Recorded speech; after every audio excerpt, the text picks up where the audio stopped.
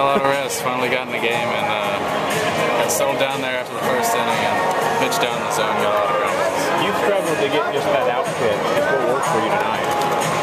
Fastball changeup is pretty much all I was working with.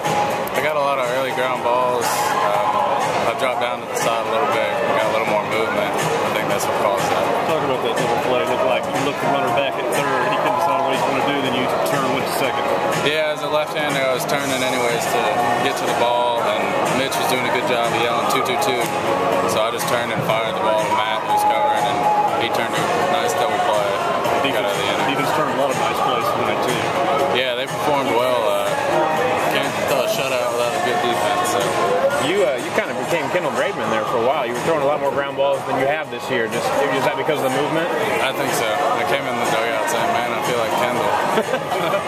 So it's nice to get those early outs. I think that's it for you just in the future, getting back to some kind of role consistently. Yeah, just try to stay in the rhythm, don't give up hits, and it's nice to see a couple balls leave the yard for a change too. Yeah, to get out of this part, you got to crutch the ball, and Mitch and Renfro crutch those balls.